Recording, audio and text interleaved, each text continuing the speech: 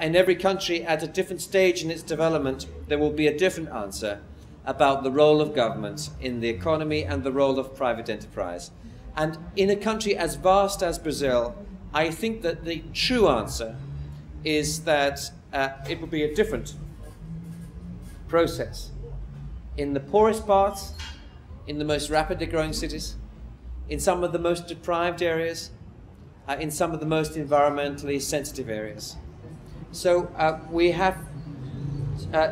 will have situations where there will be a greater need for government control, situations where there will be a greater need for rapid privatization, deregulation. An example is the environment. On the one hand, you may have in one town or city a desire to completely deregulate the ownership of telecom companies and perhaps financial services, or at least open it up for more competition.